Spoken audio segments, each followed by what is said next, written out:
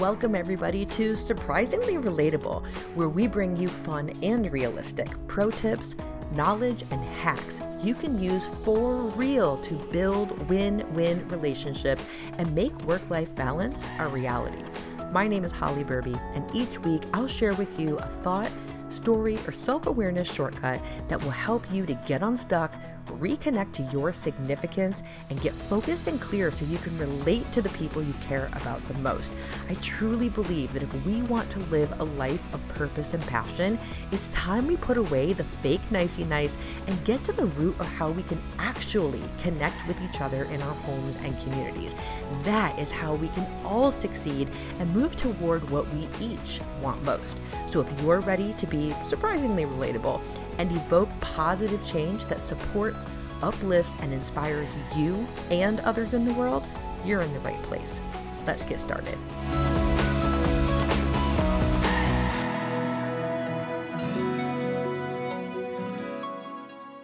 Hey everyone, welcome back to the show. First of all, thank you for being patient as I had a little surprise hiatus from recording. I was not anticipating that, and I'm back. So I'm really excited to bring you some new episodes.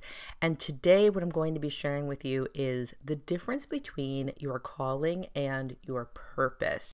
This topic fell into my lap about a week ago because my biz bestie, Liz Habers-Zambrano, who is also an ICF professional certified coach specializing in clarity and life transitions, she and I lead a women's group coaching program once a month called the Feminine Power Society. And we decided for the most recent call with them that we would talk with them about how do you use your feminine energy to transition to a new calling in your life. But it was during the actual call that I was describing an example from my life where this has happened, that Liz recognized and was able to make distinct the difference between a calling and your purpose. So I had to share this with all of you, and shout out to Liz and her brilliance. I'm going to be having her on the show soon, so I'm excited to share her wisdom and knowledge and experience with you for sure. In today's episode, what I'm going to cover with you is what is the main difference between a calling and your purpose, and then what are some signs you can be on the lookout for that a particular calling in your life is complete. And once you know you're meant to move on to something different, what are the action steps that you should take in order to make that transition as smooth as possible? So let's get into the juiciness here. First of all, a calling and a purpose, your calling and your purpose, they do have things in common. So let's go through those first. Your calling and your purpose both can be things that you are about to do for either yourself, your immediate family, your immediate community, etc., or for the greater good of humanity. Your calling and your purpose can also both be forces, driving forces, that will cause you to propel your life forward, that will propel you in accomplishing goals, keeping you going and motivated intrinsically, meaning your motivation comes from inside of you as opposed to outside of you.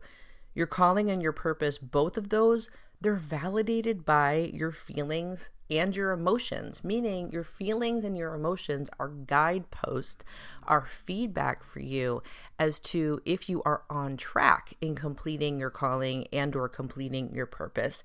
And lastly, both your calling and your purpose can be in any area of your life. You can have a calling or a purpose in the area of your career or in your family, in your home life, your health, spiritual shifts or awakenings, modifying your career, doing something philanthropic. Your calling and your purpose can be in any of those categories. And you might even have a calling or a purpose that is in a number of categories. You may have one in your career, but you also may have a philanthropic goal that you also aim to accomplish in your lifetime as well. So let's lay out the difference between your calling and your purpose, starting with your purpose. Your purpose essentially is how you express yourself in life, period. How you express yourself in life. So this is a lifelong goal, lifelong mission that you are on. Your purpose is the overall message that you want your life to have. It's a legacy that you are leaving behind. Think about, a little morbid, but consider when you are no longer here on this earth and you have an epitaph on your gravestone. Think of your purpose as that one line, that one message where everything you've accomplished in your life can link back to that overall message. That is your purpose. Your purpose, again, is something that is lifelong. So I envision this as an umbrella statement that everything will tie back to in time.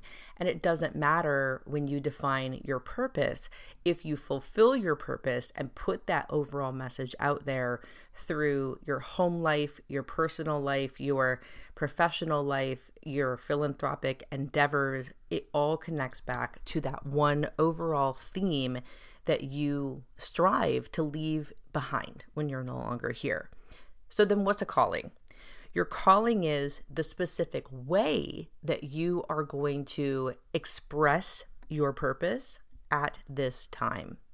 Your calling is a specific way that you're going to express your purpose at this time. So your calling, this is something that could change every few years.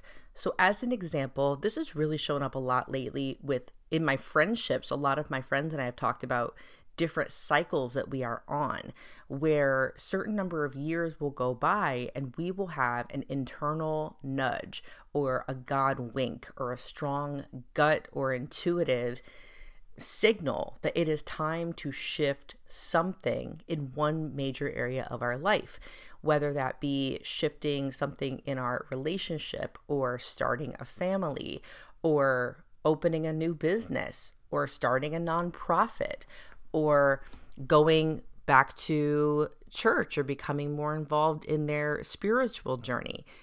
And that cycle is going to vary. The length of that cycle is going to vary person to person.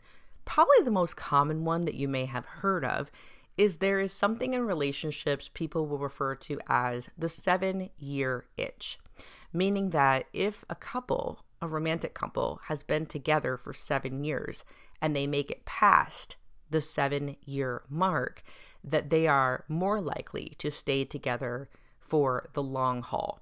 And I think that the 7-year itch is a great example of a calling, and because it can be something that is cyclical. It's a point of reflection on the timeline of the two of you being together. It's a checkpoint.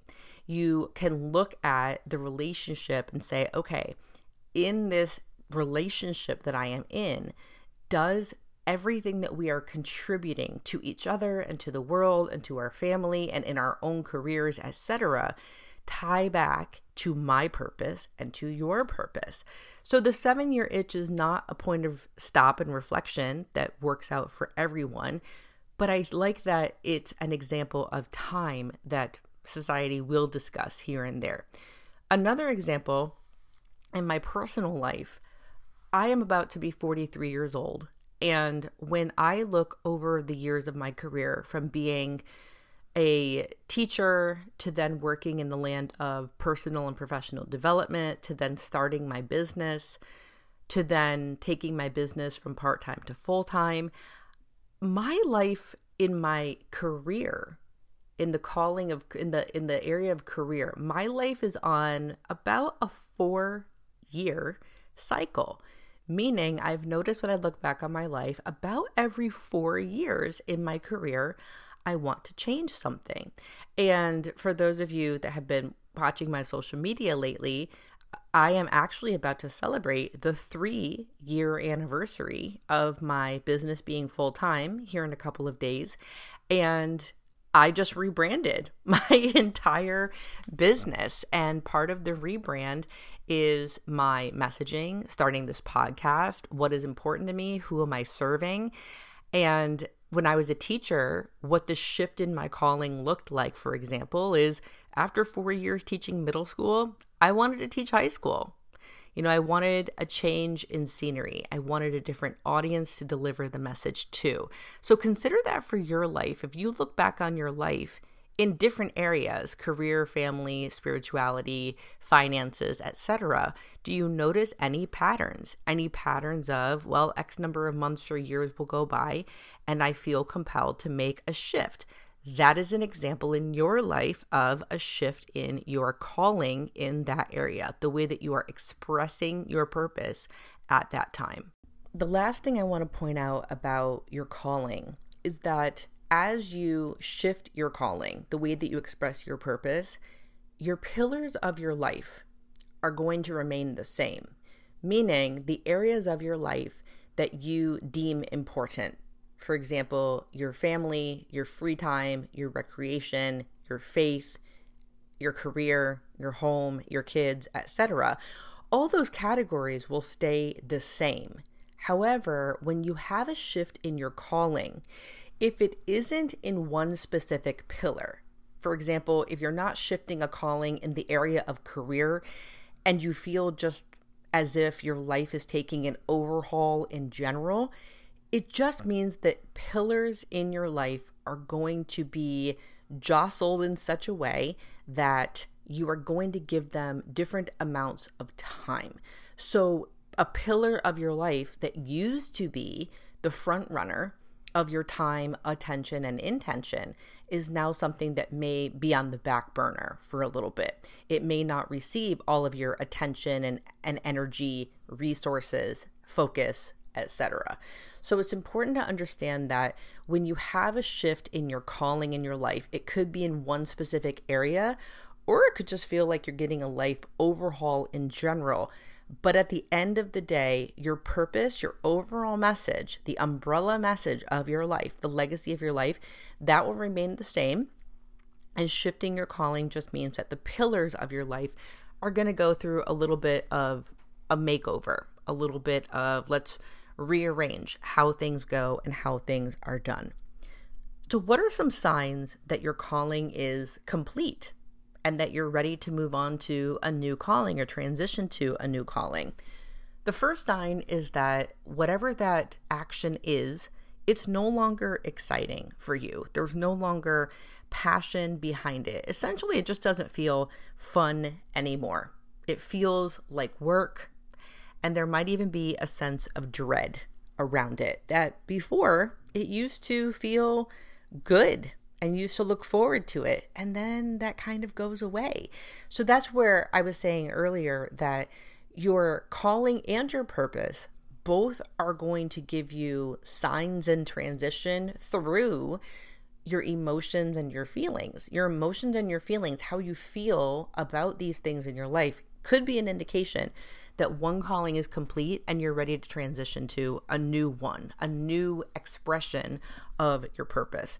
Another sign that your calling is complete or about to be is that when you think about growing in the same area, the same category, with the same people and the same circumstances, oh man, another sign is that that doesn't really sound fun anymore.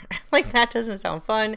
It doesn't sound exciting. You're like, I'm just kind of done with this circle or this commute or this industry. You'll just have, again, an overall feeling of perhaps dread, but even considering the people and the circumstances, that doesn't even work anymore. Probably an example of this is when I was teaching, I said that there was a year where I wanted to shift from teaching middle school to teaching high school. I wanted a change of scenery.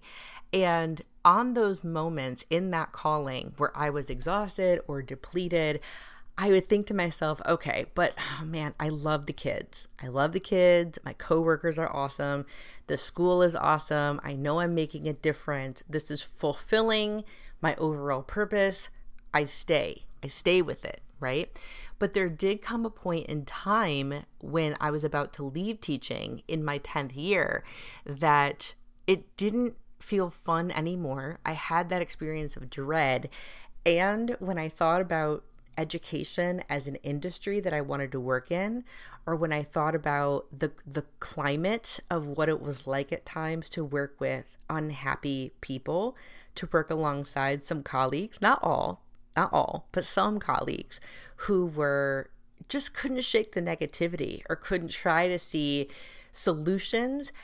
I just had a really negative feeling then about the industry and thinking about the people and the circumstances, like, oh, I like the kids and my coworkers are great and the school is awesome.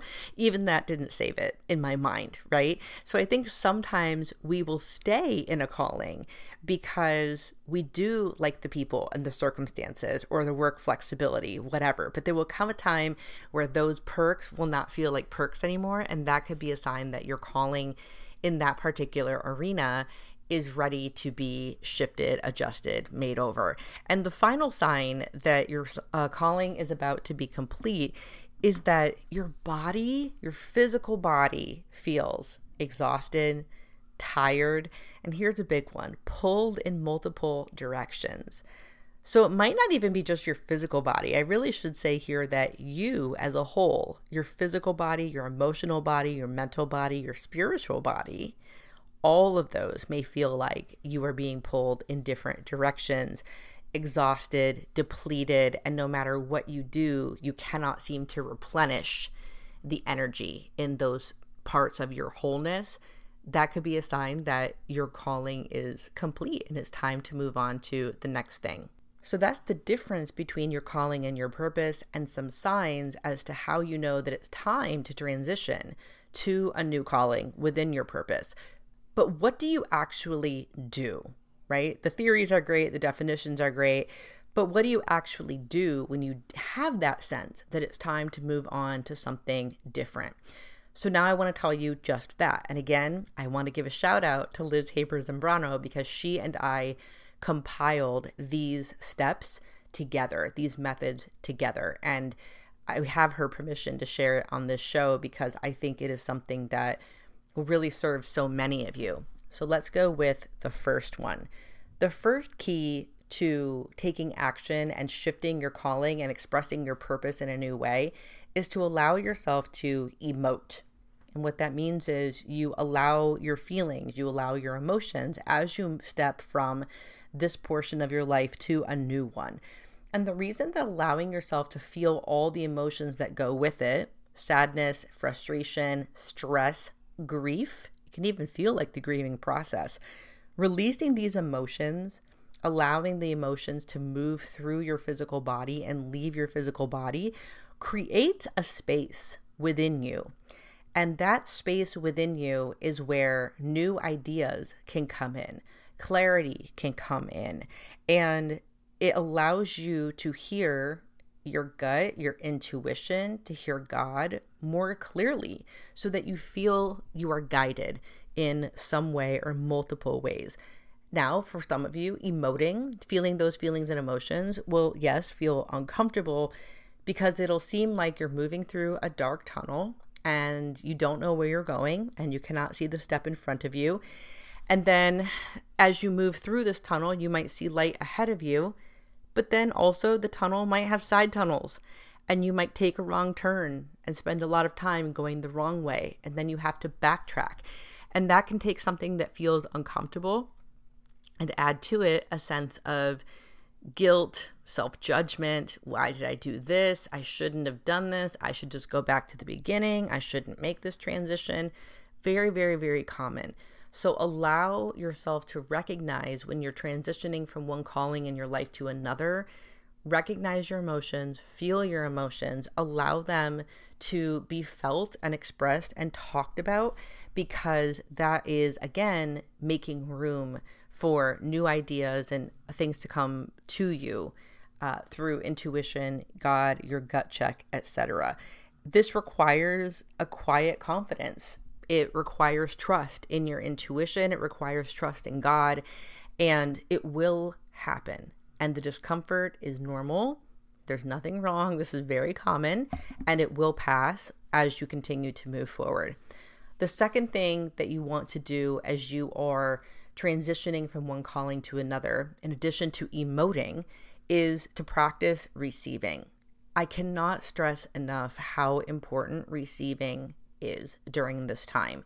And what this can look like essentially is leaning on your resources, free resources, nonprofit organizations that support people like you going through those particular situations financially, or in your family life, or in raising children, or in starting a new job, or finding a home. Look for free resources, right? Look them up, lean on people, utilize them, do your research, use the Google machine, right? Like, you can figure it out. Ask your friends and family and community members or colleagues for places you can find resources like that, or at low cost. But also ask those same people for advice. Ask them for assistance. Allow people to step up and support you, yes, in tangible ways, but also emotionally. And here's something you should know about people in general. Human beings, some people are terrible at receiving. No judgment if that's you. I've been there. But some people, their greatest joy in life is lending a hand to someone who really needs it. So the next time you want to lean on resources, or ask someone for something, or ask for a favor, remind yourself that there are people on this planet where part of their life purpose, overall message, is to lift up others and support others. So when you go to those people and need to lean on those people, or ask them for advice or resources, etc., you are supporting them in fulfilling their ultimate purpose. Nothing makes them happier than being there for you. Another part of receiving is knowing that these same people, or strangers through podcasting, etc., they are there to encourage you. And I love this breakdown of encourage. Encourage, E-N, right? Encourage means to loan your courage to someone else. So you may not feel, when you're in that dark tunnel and transitioning from one calling to another, you might not know where you're going. You may not have the clarity or the ideas. However, the people around you, they still feel courageous in their own life, or even in that same particular category of your calling. And when they are there to support you and you receive it, they are lending you their courage for the time being. Encourage. So it's worth it. Ask for people for support and allow yourself to receive it. Say thank you. It doesn't need to be reciprocal. Don't have to do something in return because they did something for you. That actually takes away from the giver. So make sure that you express gratitude, but there's nothing necessarily that you need to do unless agreed upon in return for that offer. And lastly, the action you can take when you're transitioning from one calling to another, in addition to emoting and feeling your feelings, in addition to receiving and asking for support around you, is to include internal reflection in your life. Your inner world. So some of you might refer to this as your intuition. Some of you may hear this as the voice of the Holy Spirit or God within you. That is what will guide you in this time. But the only way that can guide you in this time is if you take the time to sit and listen, if you take the time to internally reflect. So this is where self-awareness can be useful for a certain period of time, but self-awareness is you assessing your thoughts. Internal reflection is coming to a quiet moment with yourself and being curious and asking yourself, what am I feeling right now? What do I want to emote right now? What do I need right now?